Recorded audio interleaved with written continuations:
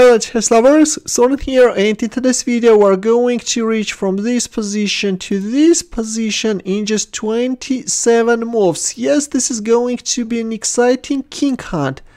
This game is from the ongoing 2024 Armenian Chess Championship. Grandmaster Manuel Petrosyan is playing against Artur Davtyan.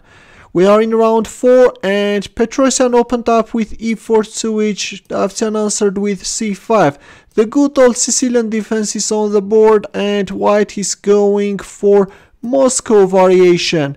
Here white castled kingside, knight c6. Of course now with c4 white can establish Maroczy bind, but decided to play c3 with the intention of then playing d4, establishing a classical pawn center. But since there is nothing which stops this d-pawn, black decided to make d5. E takes d5, queen takes d5, d4. By the way, all this is a theory. e6, queen a4. Bishop e3 is an alternative. In the game we have d takes c5 can be also played, but in the game we have queen a4, c takes d4, knight takes d4, queen goes back to d7, bishop e3. White is leading in development and black has to be quick, you know, this king is still in the center while already white is starting to create some problems for his opponent. Bishop c5 is a good choice in here, but black played knight e7, which is also a decent continuation.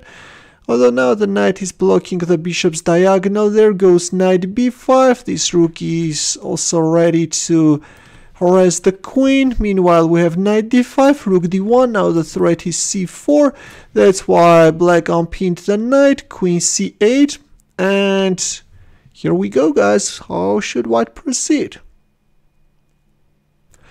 Petrosyan played very aggressively and he made an exchange sacrifice. Sounds promising, right? He takes d5, bishop f4, now knight c7 can be a threat, and queen g4. Stockfish suggests an interesting move, g5, for example, if bishop g3 then f5, and if knight c7 check, then in the end of the day black can trap this bishop, and also this knight is also going to drop, right? Yeah, takes, queen f4, bishop e7.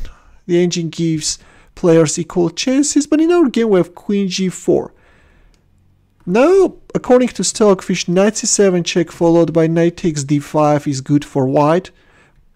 That can allow white to gain advantage. Instead we have h3, queen e2, knight c7 check, king d7, knight takes a8, queen e1 check. Well, this is a mistake, guys, and the best move in here is queen b2. Not sure what was in white's mind, what was Petrosyan going to play after queen b2. If queen d1, then bishop d6. The fight goes on. All in all, the engine gives the players equal chances. But in our game we have queen e1 check, and gradually black is starting to find himself in trouble. Bishop d6, takes, and now this king really went too far, you know, guys. And now what to play with the white pieces? Here Manuel Petrosyan made a move in the style of old masters, you know. He played knight a3. Come on, man, what is this? He's sacrificing his rook on a1. This queen is deflected now. And here we go, we are starting to harass black king. Check, king e7, queen c7 check. Of course, we won't allow this king to find a safe shelter. King f6, another check. King g5, check.